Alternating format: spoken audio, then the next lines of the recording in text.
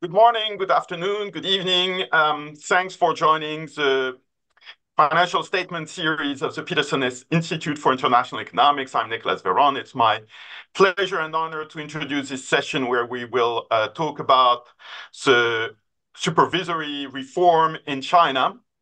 And we're very grateful today to have Meg Resmeyer on this issue.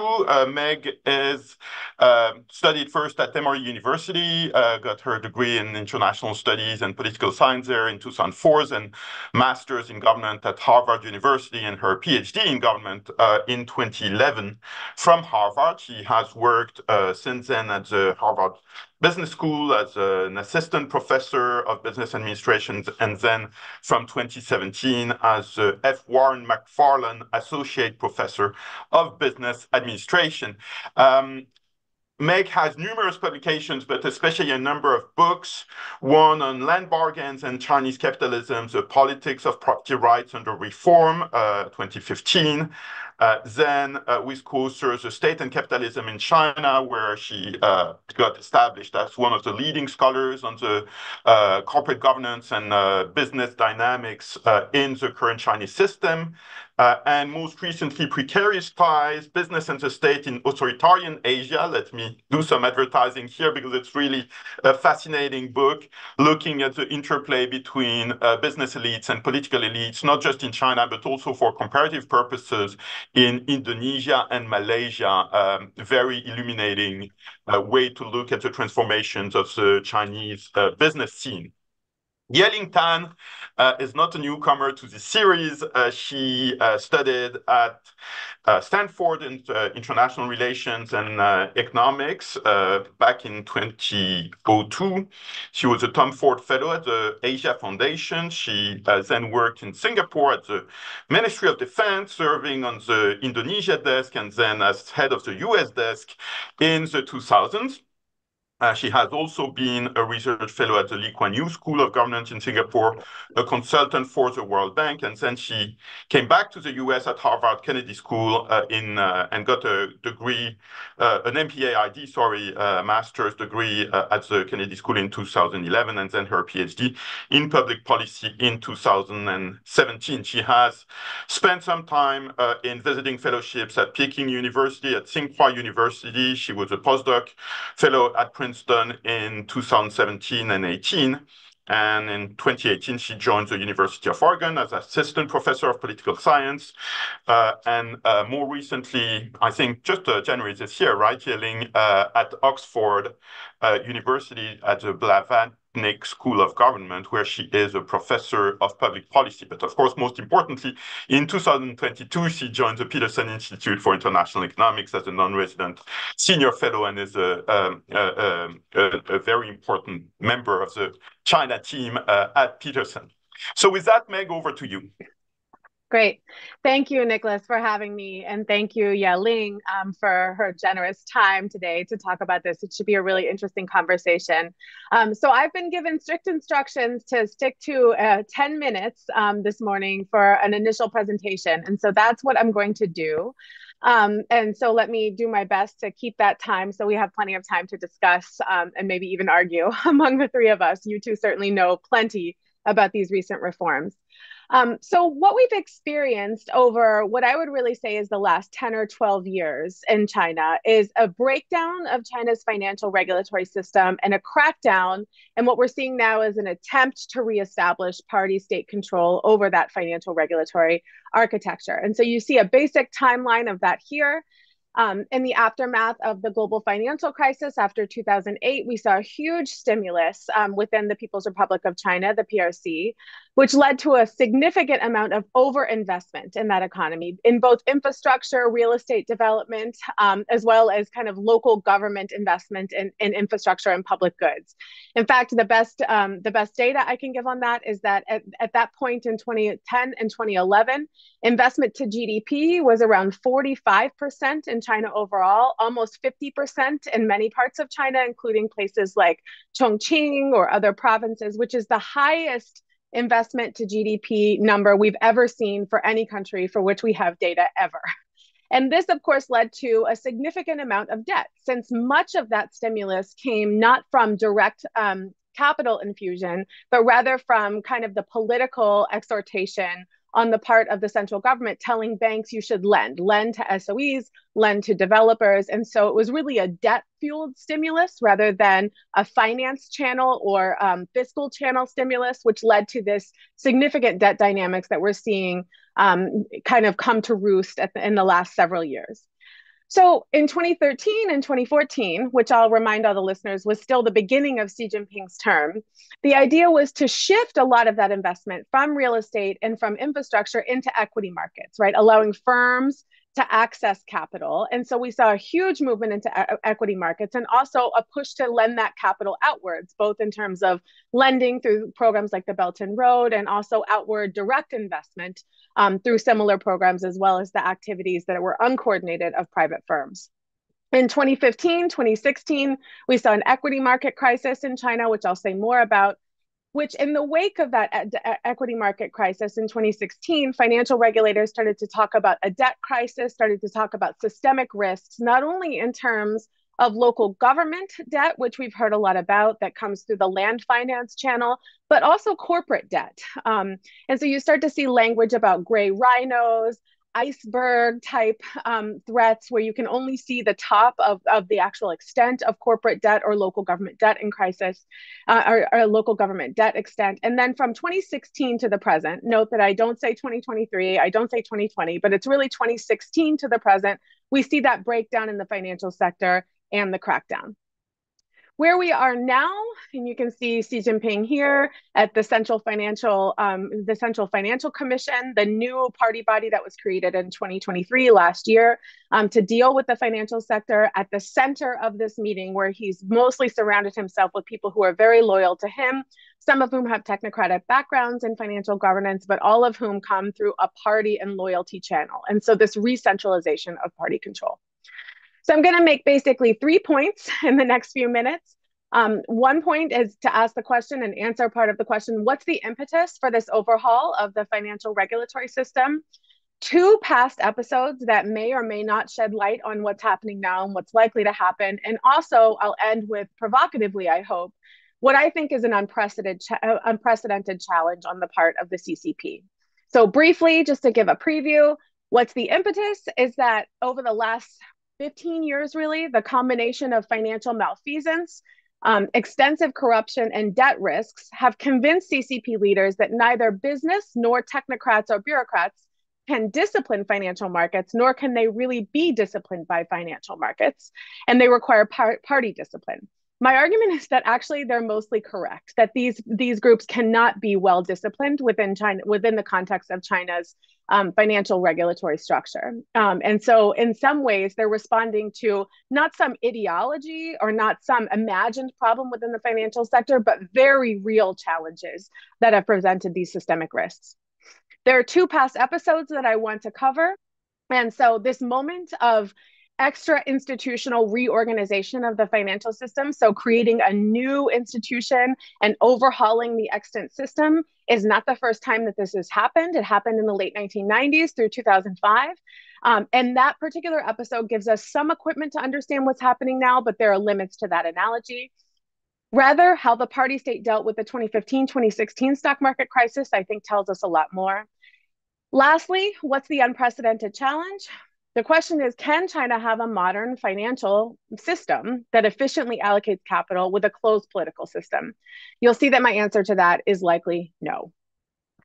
All right, so what was the old financial system? Very briefly, it was called Yihang Sanhui, 1 bank in 3 systems. So the People's Bank of China was the central bank, it still is the central bank, and sets policy over monetary policy. And then you have 3 regulatory commissions that, curiously, for the last several years before this overhaul, were relatively siloed. So the China Securities Regulatory Commission, the Banking Regulatory Commission, and the Insurance Regulatory Commission each had their own systems of allocating licenses and dealing with risk, right, within those different arenas. And they didn't talk to one another much, which becomes very relevant after the 2015-2016 crisis. During this period, which was really 2003 to 2023 or to 2017, the focus was on bureaucratization as well as the financialization of SOE management.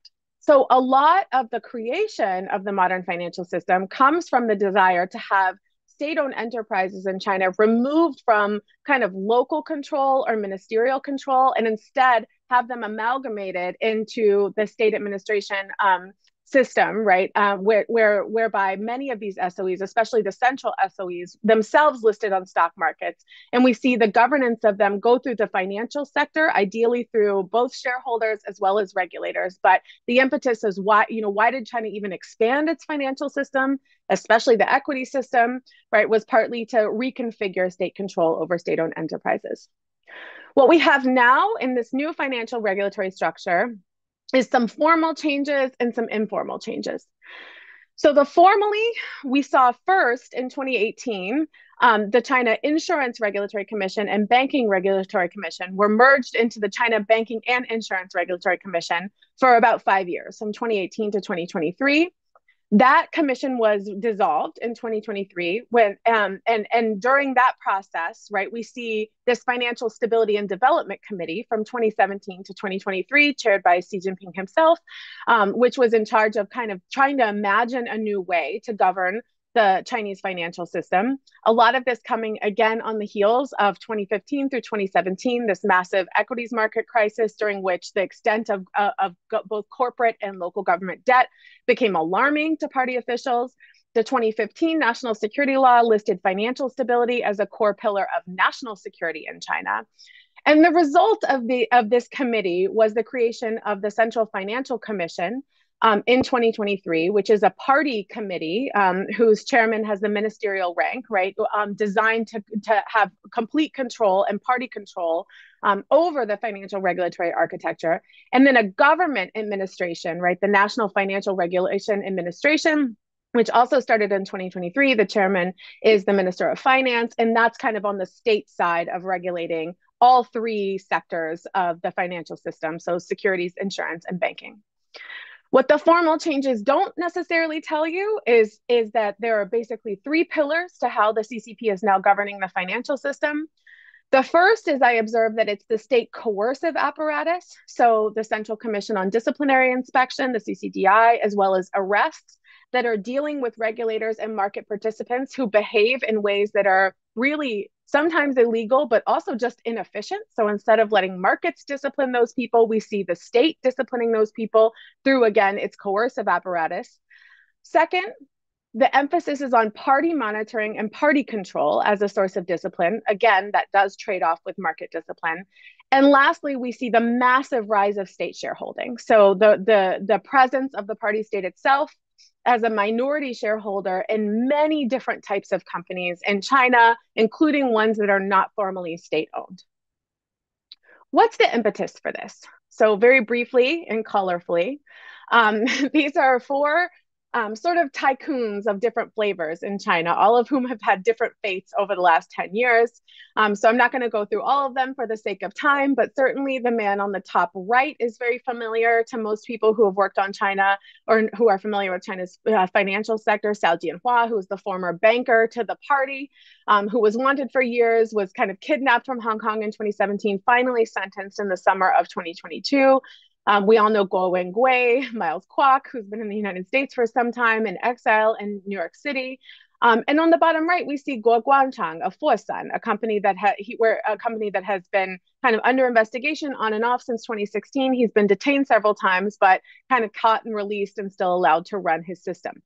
Why do we see, starting in 2015, this catch and release and sometimes catch and prosecute kind of approach to these different tycoons in China? A lot of it is because, indeed, many companies in China, both private and public, were using their access to the financial system to enrich themselves at the expense of society. So you see here the founding of the China Minsheng Investment Group, Zhongmintou, which was designated by Li Keqiang and formed by him, and had, it was a private company that was run by private entrepreneurs that had their private capital invested, but it had the Zhongguo, the China at the very beginning, which gave it the imprimatur of the state. And indeed, it was formed at Li Keqiang's insistence to be the JP Morgan of China. So to be a kind of investment bank that would allocate resources efficiently in China's private sector to assist with industrial upgrading.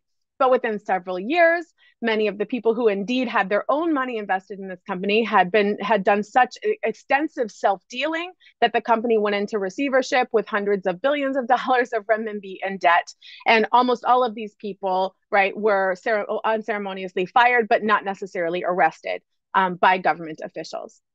We've also seen populist outcry in China, as well as protests, right, over what Lucy Hornby has called financial democratization and its discontents, right? So we see the P2P lending episode that happened in the mid-2010s resulted in a lot of fraud and founders of these platforms absconding, angry investors breaching Evergrande's headquarters, right, in the last 2 years. And so this idea that expanding the financial sector and democratizing it did not necessarily work either for financial stability or for social stability. Just briefly, and Nicolas was very kind to plug my book. So these figures appear in the book. And so I did a bunch of research on these big conglomerates in China. So you see H&A, Hainan Hongkong on the left, Wanda, which in the last few weeks has been, well, in the last few years has been unwinding many of its positions, has extensive debt, has been restructured just a little bit in the last few weeks. And we see, the extent to which the borrowings of these companies were so deeply dispersed, right? So I had to uncover this through prospectus filings and through almost forensic work and corporate filings to figure out how many subsidiaries these companies have. It turns out to be thousands for each of them. And they're borrowing under different licenses from so many different banks and securities organizations, including state ones, but also private ones, in ways where the regulators themselves thought they just did not have a view into the extent of financial activity on the part of the private sector, not just the public sector. So briefly, what's the problem with all of this? Right here you have Xiang Junbo, who was the chairman of the China Insurance Regulatory Commission for much of the 2010s. He was accused of expanding licenses in exchange for bribes, especially tied to Anbang, a company that was nationalized in early 2018. And the view and the language we hear over and over again is that people like this, regulators like this, had colluded with financial predators who were hunting officials. And these officials were quite vulnerable because they were sort of in a no man's land of the party state hierarchy, where they were neither going to advance very significantly within the party state, nor did they have kind of a rule of law and open transparency that would govern their actions. So the CCP leadership again became convinced that markets and regulations alone cannot discipline financial actors. Again, they might be right. Why might they be right? Well, China has basically three features of its political economy that I would argue are very hard to change. So one is short time horizons, and I'm going to come back to that at the end of the presentation. The second is a dual regulatory system, whereby they want state-owned enterprises, right, to be able to list and collect equity and collect share, and have minority shareholders. Although it's basically a fiction that these minority shareholders would actually be able to have rights and govern, right, the companies that they own shares in. And so it's very difficult to have half of your stock market operating by the state-owned enterprise logic, where it's not subject to market oversight and minority shareholder protection, and then say the other half have to be subject to all of these disciplines. And so this dual regulatory system leaves this open space through which even private sector actors can manipulate the financial system to their own benefit. And lastly, quite clearly and relatedly, China has a lack of transparency and a lack of rule of law, which is very difficult to have with a modern financial sector that's expanded as rapidly as China has. All right, so in the last couple minutes, I want to talk about basically these two episodes. So, and just to go through this quickly, as I said, this is not the first time we've seen such an overhaul in China. So in 1997, in the wake of the Asian financial crisis and cycles of debt and inflation in the 1990s and SOE reform, basically Zhu Rongji created the Central Financial Work Commission, which looked very similar to the Central Financial Commission in terms of who staffed it, what kind of rank they had, and how it was this extra institutional solution to overhauling the governance of the private sector. And so Zhu Rongji creates this organization, which is trying to kind of lift control out of local banking organizations or local governments, as well as departmental kind of control, to try to suppress the extent to which lending was political, right? So these inflation crises that were perennial because of the structure of China's financial system and the lack of market discipline for political actors or for market actors. What's very interesting, so then Wen Jiabao, when he came to power, along with Hu Jintao, I'm sorry to interrupt you, but you want me to wrap up? I think I want to hear about the 2015 crisis. So I think Okay. we may skip the details of Okay. the late 90s, even though it's super interesting, Okay. so that we have time to discuss. Sure. Let me skip that quickly and then go to the 2015 crisis. So the punchline was going to be that, in fact, the reorganization under Wen Jiabao, which led to this departization, was very different, actually, than what's going on now. And actually, the 2015 crisis tells us more. So again, what happened is 2013 to 2014, there's a push into equity markets. We get the encouragement of equity market growth with extensive margin lending from major brokerage houses in China. All of these financial innovations, like the P2P platforms, as well as using housing as collateral to borrow to invest in equities markets, different kinds of technology platforms that allowed kind of a hierarchical management of retail investors in the Chinese stock market, all ends in a kind of crisis, right? So we see in 2015, in the summer, immediately there's a kind of burst in the bubble. And initially the CSRC says this is an appropriate market correction. And then everyone hears that and says, oh, well, they're not going to prop up prices, so I'm going to pull out even more money. And so things slide even quicker. And then after a few days, they say, this market correction is too rapid. Then we saw the intervention of what's called the Guojiadui, the national team, which bought 1.3 trillion worth of equities at that moment. Those positions have not been unwound. I don't have the slides here to show that, but I have a paper on that where basically you see the rise of these central shareholding vehicles and the extent to which they're still invested in minority positions in the vast majority of listed firms in Shenzhen and Shanghai. What are we seeing now? Basically a repetition of that, right? So the idea that it's only state intervention that can prop up prices. And so this intolerance of market discipline and instability, right, leads to state intervention, which my argument would be leads to a lot more gaming, right, and speculation based on what the state's going to do and its own intolerance of market discipline rather than allocating capital efficiently.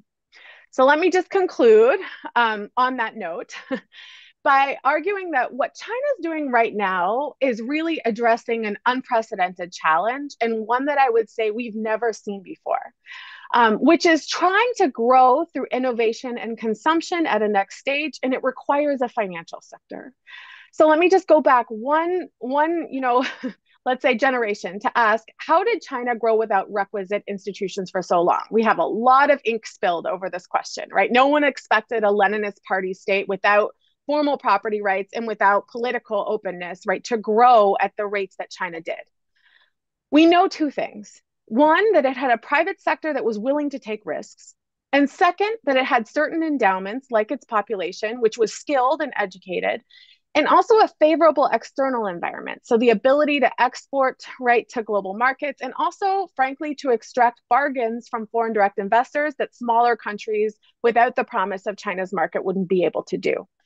There's a really interesting debate right now in the field of political economy of China about whether the CCP should be credited with any of this growth at all, or whether was it just basically not financial policy making or economic policy making, but just the liberation of markets. And that debate has been going on for decades, but has been renewed given the current market slowdown in China. But the next stage requires something different. If you want to go through innovation and consumption rather than investments and exports, right, it's going to require a financial sector. And modern financial sectors, which no doubt everyone listening here knows, require trust, they require accountability, they require transparency and an impartial, right, enforcement of rules. And China seems unwilling to have that. So the irony is that by concentrating even more power in parties to kind of control and discipline over the private sector and over the financial sector, right, it's a step away from allowing markets to do that and allowing people to trust that markets will discipline investors and that markets will efficiently allocate institutions. And so my argument would be that China is going to be further trapped in this kind of cat and mouse game of refusing to allow markets to work and refusing to tolerate instability, and then teaching financial market participants that the real opportunities are in arbitraging what they think state support will be and what the state will and will not tolerate. And that's not necessarily a solution to this problem of wanting to efficiently allocate capital through a financial sector that seems modern. So I will stop there and eagerly await Yelling's response and the discussion. That was masterful, Yelling. Thanks so much, Nicola, and thanks, Meg. So much to unpack and so much to think about. I wanted to pick up on one of your latter points on the past being prologue and highlight a few of the new features of the Central Financial Commission, this new regulatory structure that has been stood up. And then maybe at the end, get your thoughts on how effective it's all going to be, so that you can elaborate a little bit on your conclusion. So what's new about this newly restructured financial system compared to the 1990s, right? As Meg pointed out, this has been tried before in the late 1990s with Zhu Rongji's Central Financial Work Commission. Well, what's new is that firstly, there's not only a re-establishment of the Work Commission, but the establishment of a new financial commission with much greater powers, right? And we can see this in an elevation of authority. Whereas in the 1990s, it was Wen Jiabao as vice premier, who was secretary of the Work Commission. Now we have the premier, Li Qiang, as the secretary of the commission, right, and He Lifeng as vice premier is the director of the general office, right? The new financial commission also has a lot more authority over regulatory content. Whereas in the 1990s, the Work Commission was mostly focused on personnel and establishing greater discipline over personnel. So this shift in authority is new.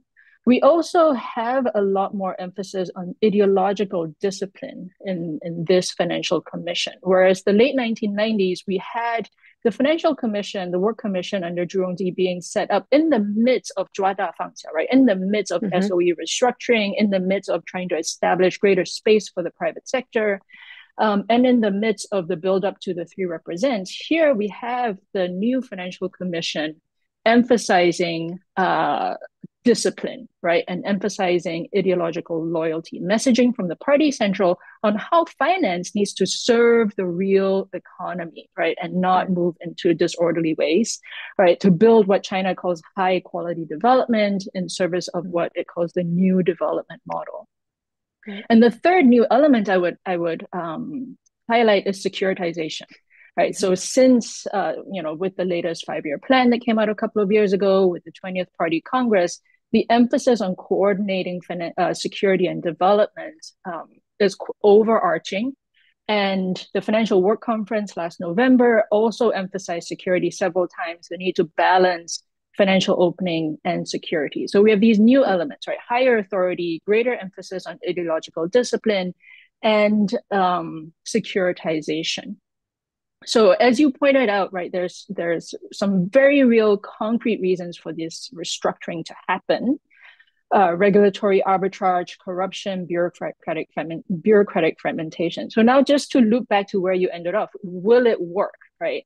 As you pointed out, some of these tensions that drove the corruption and drove financial malfunction actually have not been resolved. No. Because underneath the formal restructuring are informal methods of control that are long-standing. And in these informal methods of control, in particular personnel control, there are unresolved tensions. So if you have the organization department continuing to basically exert personnel control over who leads each of these financial institutions, who leads your state-owned banks, and so on, your financial leaders of these various organizations are ultimately accountable to the party and not to the organization that they lead, right? This is longstanding. It hasn't been resolved by the restructuring. And we could argue perhaps these misaligned incentives have been exacerbated by the stronger exertion of the party central committee. So those questions need to be whether or not these misaligned incentives will continue to drive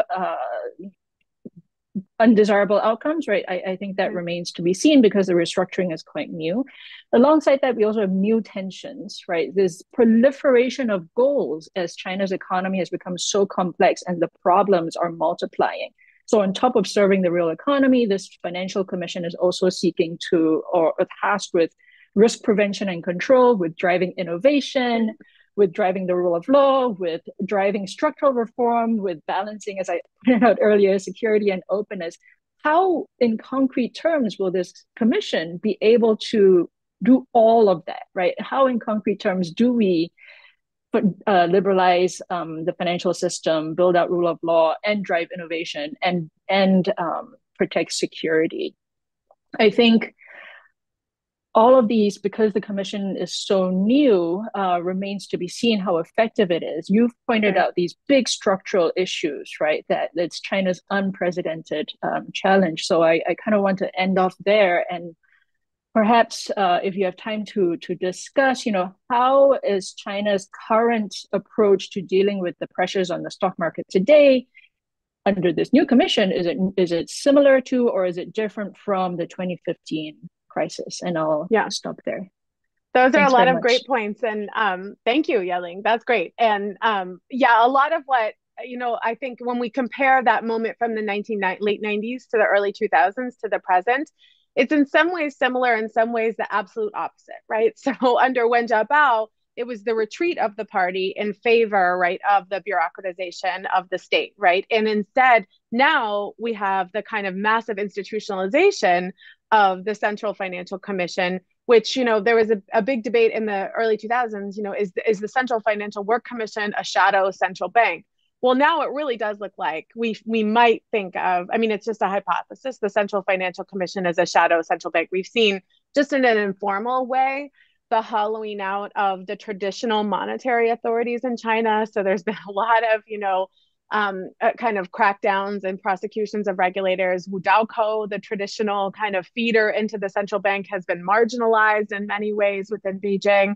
And so now we have this huge, right, concentration of authority there, rather than, you have a work commission that reorganizes things and then retreats in favor of the institutionalization of a new bureaucracy. Instead, we see the institutionalization of the Financial Commission itself. What's also different about it is that the problems of the late 1990s and early 2000s were on the state side. So it was, as you said, the release the small and grasp the large. So SOE, privatization and reform. Non-performing loan crisis was on the state sector. What's super interesting in China over the last 10 years is that the corporate debt is in the private sector as well as in the state sector, right? So you have massive private sector firms that are deeply indebted.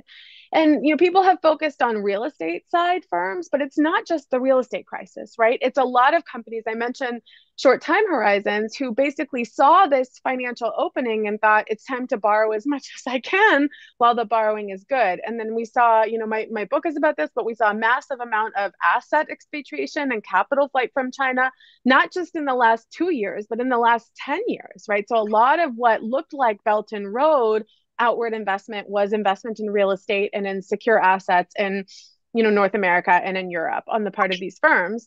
And the regulators started to say in 2016, look, these people are not on our side. So this distrust is still there. And what's super interesting, just to give kind of credit where credit's due to an earlier generation of research on this, when you read, right, Sebastian Heilmann's work on the the Central Financial Work Commission, or Margaret Pearson's work on regulators and bureaucrats, right, both of them sort of conclude, this is in 2005, look, these incentives aren't compatible with the career incentives of bureaucrats within the CCP, right? They don't know how to balance these different things. They don't know how to, make decisions based on efficiency. And they're, in Margaret Pearson's words, neither here nor there within the party state hierarchy. And both of them sort of predicted that financial regulation couldn't work this way. And they were right?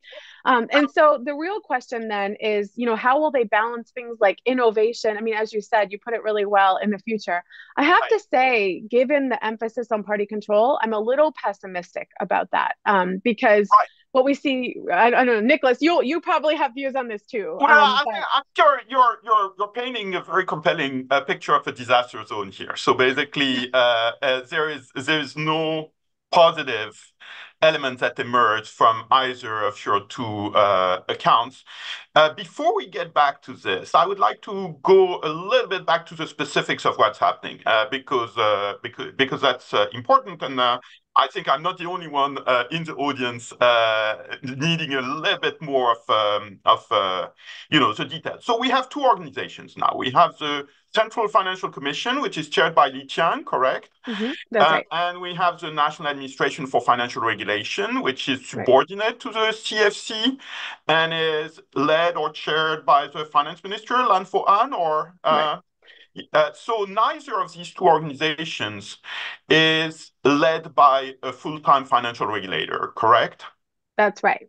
So if we ask now, who's the top financial regulator in China, the answer is, well, probably some of the deputies to those politicians, right? Without a clear answer. Without a clear answer, right. And so, I mean, what's interesting about Zhu Rongji was that he did have this background, right? And he was very focused on the financial sector. And then, and we've seen a cycle of, chair people of the CSRC and the People's Bank, all of whom keep going down in these corruption scandals. And so, yes, it's on the political side. In the previous era, I had the impression that the chair of the CBIRC, so the Consolidated Banking and Insurance Supervisor, was Guo Shuqin, and he had clout as the party secretary of the People's Bank of China. So in a way, my question, who is the top financial regulator, had at least a tentative answer with Guo Shuqin, but that figure has completely disappeared in the current organization, correct? That seems to me to be right, yes. Which to me is completely fascinating in terms of, thinking of, I wouldn't dare say independence, but even accountability of financial regulatory organizations and thinking about their success or failure. Another thing you mentioned, Meg, is that the problem in the previous organization was that financial regulators were in a kind of no man's land where they had neither real party clout nor, what was your other element? Was it remuneration or? Well, definitely remuneration, but also, I mean, when we think about, who staffs the SEC, they have kind of a professional mentality, right? And so, clear incentives and clear kind of limits on what their authority might be.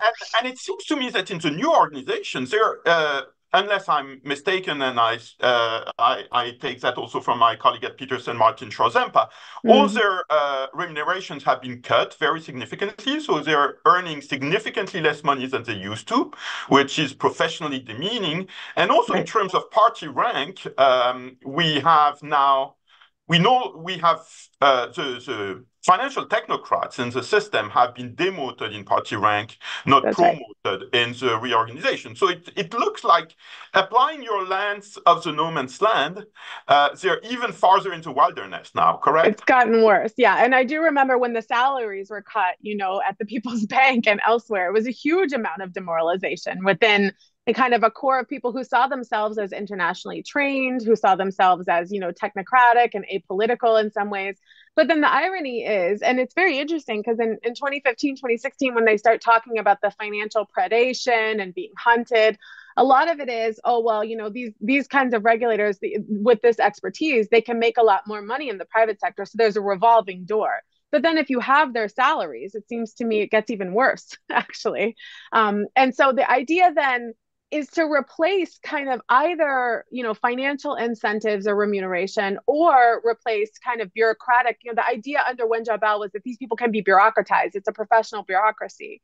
But, there's not really a huge system of accountability and rule of law. And you still have this concentration of control, right, within the party state over key resources. And so you get corruption, which is not exactly surprising.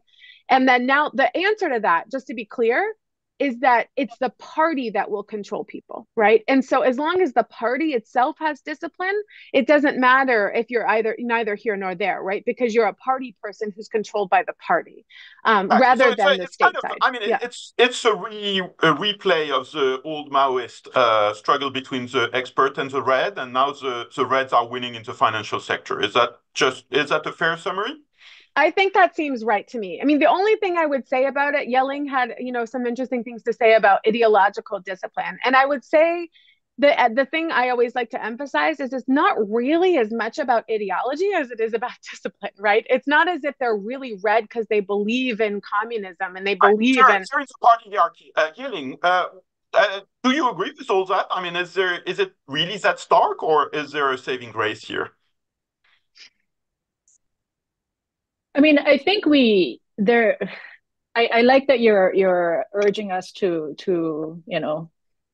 consider the other side of the coin. It is true that this commission was stood up just months ago, right? And so I think a lot of the personnel changes are still happening. How the commission will behave is something that we're all watching. Markets are all watching.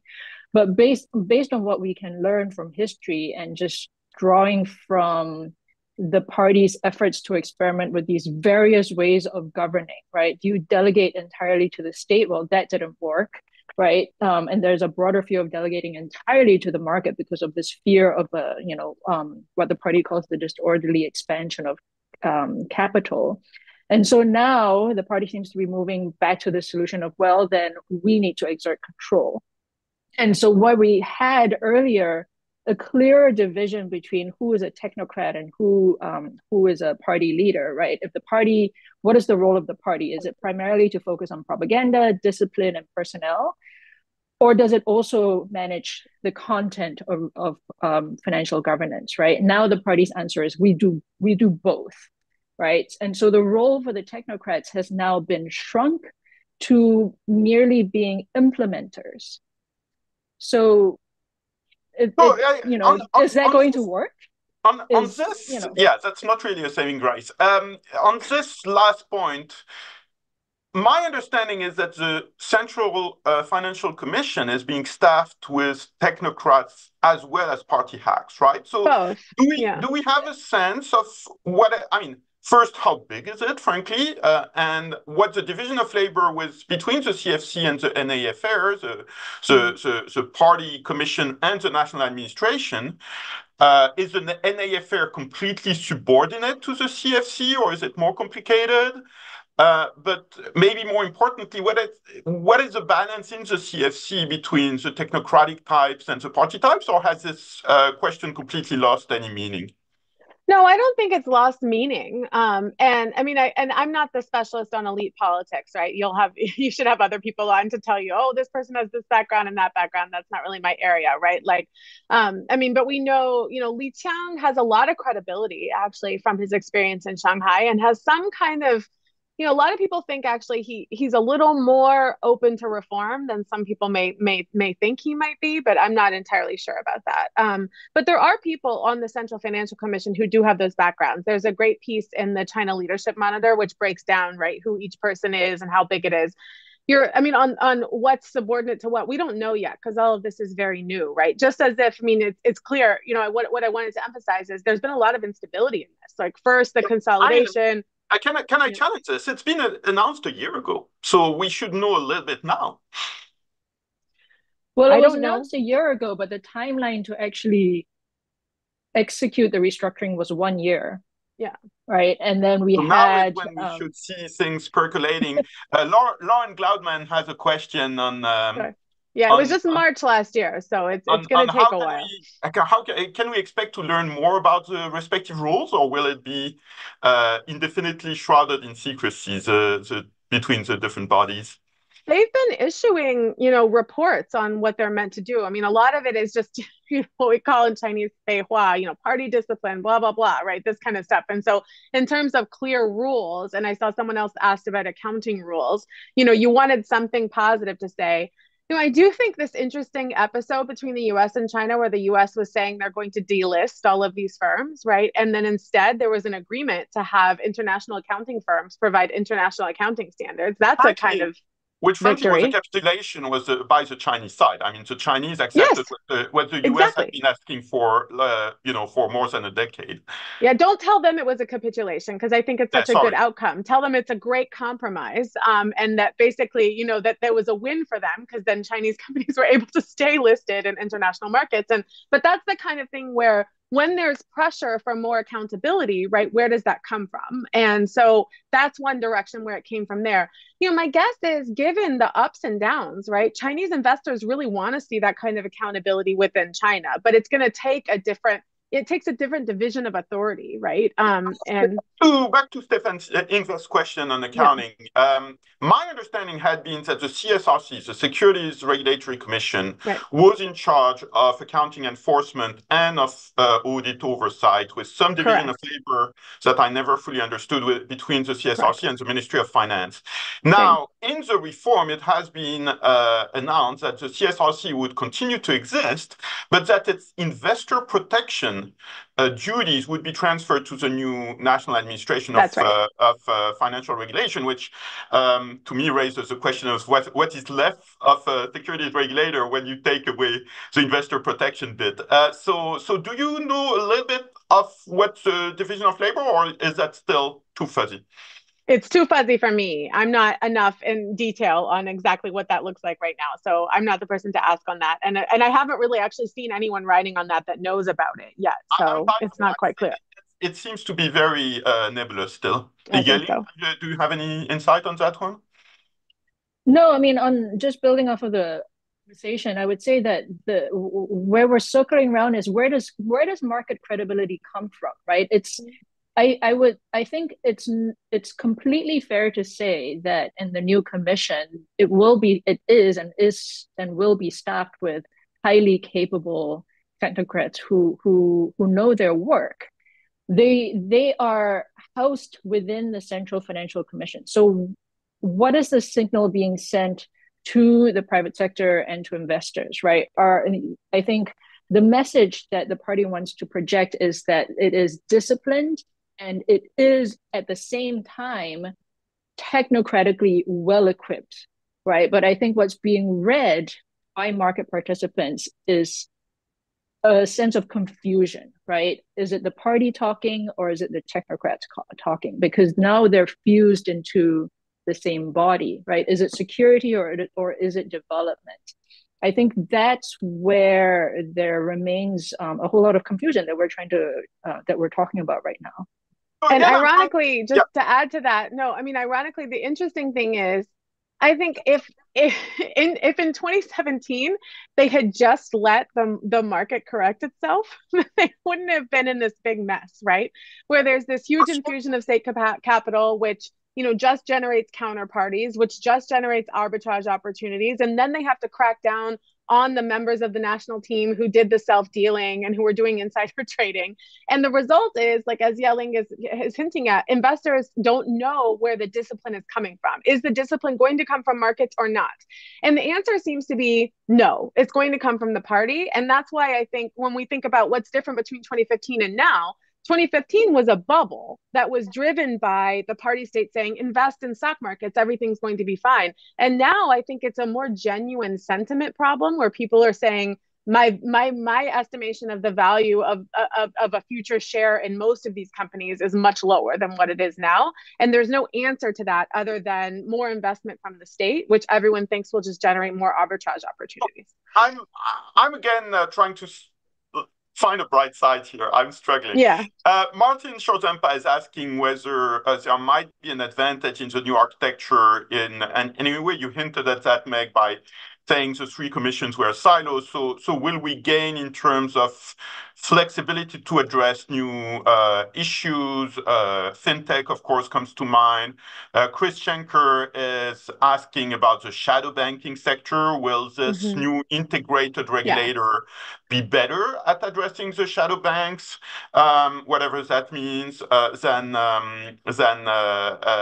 the former architecture? Is that a plus, or is that actually going to create more dysfunction because there will be turf war within the integrated regulator, which will be less easy to adjudicate than differences between specialized regulators? How do you think about that?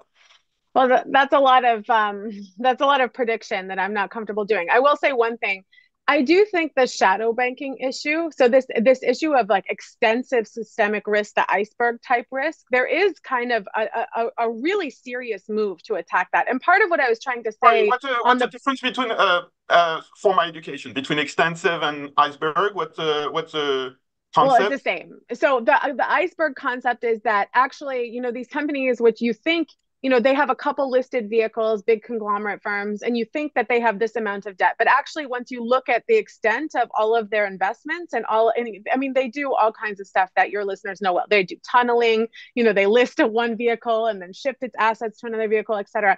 So one bright thing is, and when I'm saying they're responding to real problems, so the separation, the siloed, banking, insurance, securities, right? That actually left huge gaps where you have, like Tomorrow Group and Baoshang Bank, right, under Xiao Jianhua, they had licenses in insurance, licenses in securities, licenses in banking, and so the unification of that does, I think, allow a lot more supervision where you won't see the emergence of things like Hainan Hong Kong, Anbang, right? These big conglomerates that were indebted in different ways. So the iceberg idea, according to Chinese regulators, is that you can only see the tip of something that looks bad, but actually below the surface, it's even worse. And you can't see it as you're sailing. And then you've got to expose these systemic risks. And so, there are two futures, right? And this is very blunt, but one is a future in which there's this reconfiguration proceeds. We get more clarity over who's in charge of what. And what eventually happens then is that it becomes institutionalized into these, serious regulations that are actually public, right? That people can see. The other future, right, would be, and I think that would be especially the case if we start to see a stabilization in US-China relations, the idea that investors are going to go back to China, then what everyone's really going to want is more accountability and transparency in that system. Whereas if we see more of a sense of threat, right? So Yeling's term is securitization. I completely agree with that perspective on it. Then, things may go more and more towards party control and party primacy, in which case I think we would see investors even more reluctant to kind of put their money there. Don't we have the answer to that? It's the latter, not the former, or is there any doubt? Are you asking Yaling or me? Yaling. Oh. So I think going back to this question of the coordination, right? So the party does reach for these supra-ministerial structures to overcome coordination problems, right? The silos, as Meg pointed out earlier, were creating serious loopholes and leading to a lot of regulatory arbitrage and leading to massive ungoverned sectors. So when I think about whether or not this restructuring will work, one of the issue areas that I look back to as a comparison is the environmental sector, right? Where the Environment Ministry for years had been extremely ill-equipped, just did not have the authority to clean up, to enforce any of the environmental regulations that were great on paper, but just not enforced, partly because the actual authority in terms of ownership over resources, in terms of investment approvals, all of that was spread out over a number of different agencies. And in 2018, there was a big restructuring that concentrated a lot more authority within the newly formed Ministry of Ecological and Environment. And when we look at where China is today in terms of the environment versus the past, right, there is a clear difference, right? There is a clear difference in the quality of the air, and it is taken seriously as a serious priority of the party, right? So we can say on the bright side, right, that the party has demonstrated in the environmental realm that if it wants to get something done, it can do so via its ability to launch these campaigns, via its ability to massively restructure the party state apparatus. Where the comparison falls short for me is that in the environment sphere, the message was clear and simple, right? Clean it up. Whereas when it comes to financial governance, right, the message is we need to get all of these things done, right? We need to manage the risk. We need to promote innovation. We need to build the rule of law. We need to securitize. And how you coordinate all of the different actors to do that within the commission is still unclear to me, because there are built-in tensions to all of these priorities. Yeah. And with the emphasis on discipline, right, how do we also think about the risk aversion that emerges with the environment, right? When something is polluted, when the air quality is bad, it's visible, right? The monitoring challenge is not as large as compared to financial risks, which can be hidden. So in a way, that's the core of the matter, right? We Well, one remark on coordination. I remember the Financial Services Authority in the UK, which was kind of the functional equivalent to what we're talking about here. And in the end, they had such challenges of internal coordination that it made the whole thing explode, and it ended pretty much in disaster. So I'm not sure that the fact of bringing everything under one authority resolves the coordination issue, because you have coordination problems and prioritization problems, inside the sprawling organization. But let me come back to your point, Yeling, on what's the objective. Udaiber Das asked a question about, isn't it simply China taking a step back in terms of financial development, moving towards a simpler utility-like financial sector that they can manage, which will be, in a way, a step backwards in financial development, but more manageable in terms of financial stability. Do you feel that, and that would, on the face of it, chime with the fact that, there is more party ownership of financial intermediaries, that there is perhaps less sophisticated personnel in financial regulation. So we're kind of going back to the Middle Ages in terms of concept, but having maybe something more sturdy, more robust, more resilient. Does that make any sense, or is that the wrong way to look at what is happening?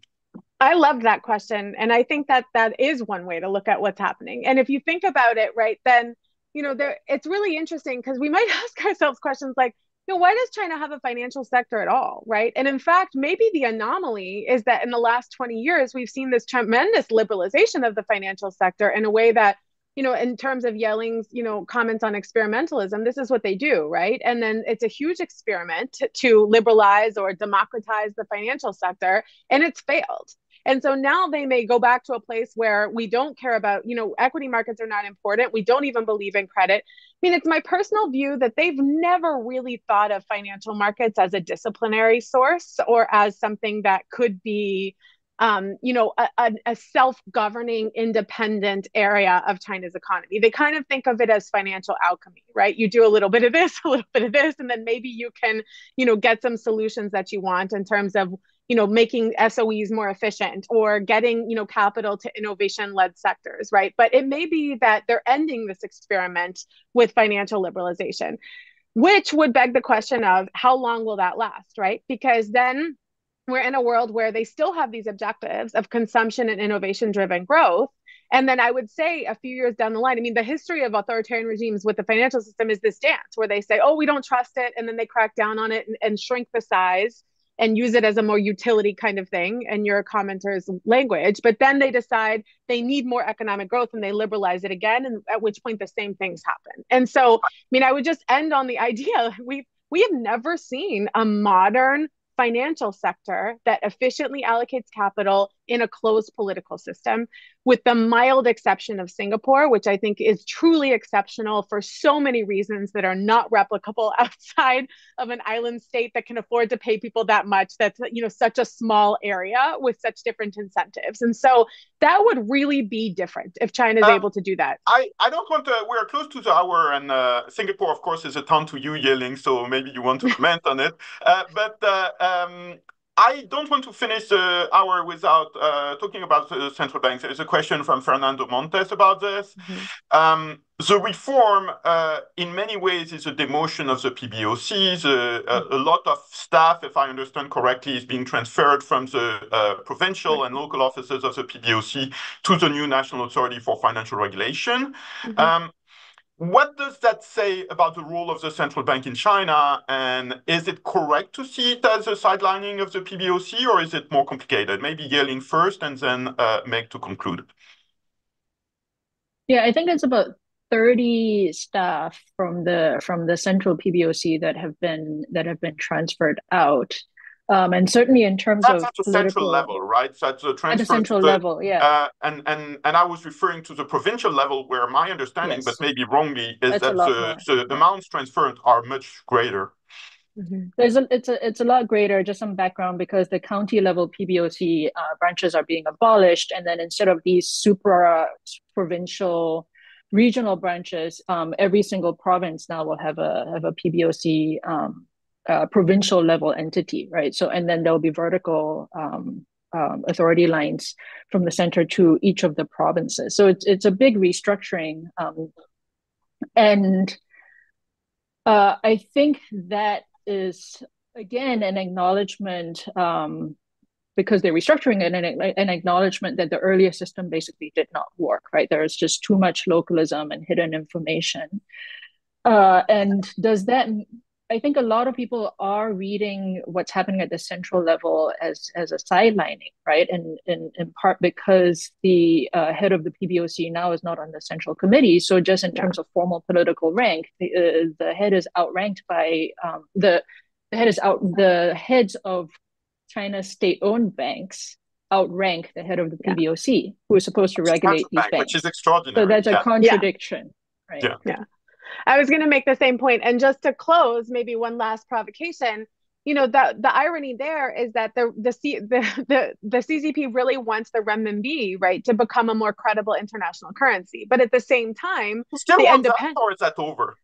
Well, I would argue it is a little bit over, but they still have in the long view. I mean, if you read a lot of what they're doing, right? I don't think they just seek to displace the dollar. I don't think any of that, right? But they do want it to become more credible in some ways. But that trades off, and we're seeing that, right, with the desire for discretion and party state discretion over the financial and the monetary authorities within China. And so you're right, they've chosen discretion and party control over credibility, transparency, and internationalization. And that's the consequence, right? And so you can't have it both ways. And they're realizing that when they can't have it both ways, they choose security and party discipline over the other side of things. So it has implications also for how people internationally, I know one person asked about the Belt and Road and all of those kind of things as well, right? And I think what we see now is a focus on getting the house in order domestically, rather than those other goals, such as China as global financier.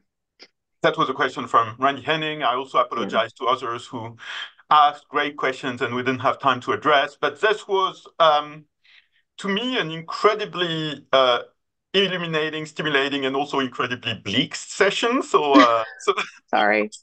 The picture is much darker at the end of the hour, I guess, than it was, at least for me at the beginning. But I've learned so much, and I'm so grateful. So the next session will be on February 21. We'll talk about climate change and banking prudential policies, both at the level of individual jurisdictions and at the global level, with great experts, Martin Lubering from the University of Wellington in New Zealand, and Sylvie Matera, an experienced professional of the field. In the meantime, thanks so much to Meg Rismeyer and Yeling Tan for an incredibly intriguing exploration of what's happening in Chinese financial regulation and supervision. And have a great rest of your day. Thanks. Thanks, Yeling. Thank you, Nicolas. Thanks, Meg.